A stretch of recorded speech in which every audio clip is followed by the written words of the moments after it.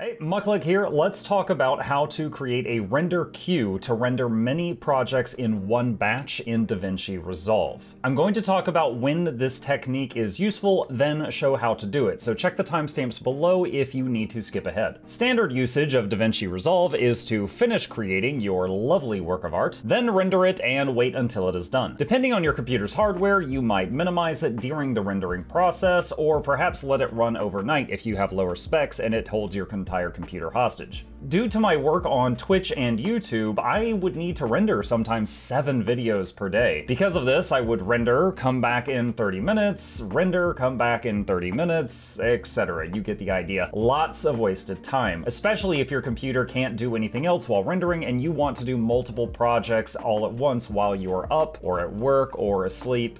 Whatever. All right, here's how to do it. First, open up the project that you're ready to render. Click the Deliver button down here at the bottom and look at the render queue at the top right. Click the 3 little dots and click Show All Projects. Now, if you've never done this before, it could be really slow for a few minutes while it pulls this up because it's going to populate a list of every project you've ever rendered. Once that's done, be patient if you have to, this is a one-time thing, click on Clear Rendered, or clear all if you want to wipe the whole list. So I've done that recently, but these are some jobs that I did in the last day or two. I'm going to hit clear rendered and wipe out the list. Now, with my current project selected, I'm going to hit Control S to save it and then hit add to queue. Now, normally we would just hit render here. So now what I'm going to do is open up another project I'd like to render. You could do that by either going to the project manager on the file menu and opening another item, or just start from scratch and create another project. And we're gonna skip ahead to when I've got more things in the queue. Okay, so I created a second file that I wanted to render and I added that, saved it, and then I created a third file I wanted to render and added that to the render queue and I saved that. It is very important that each of these individual files are saved under separate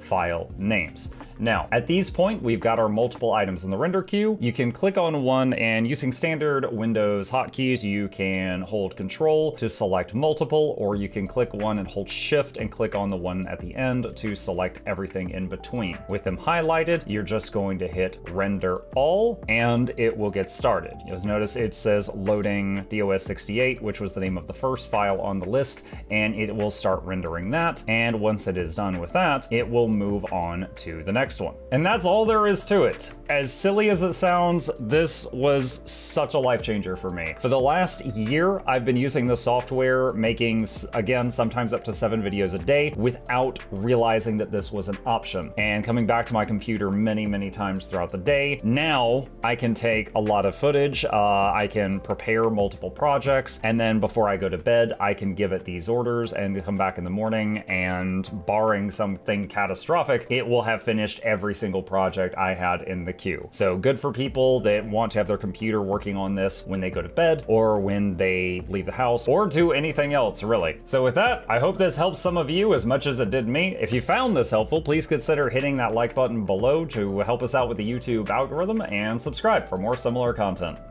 Happy creating!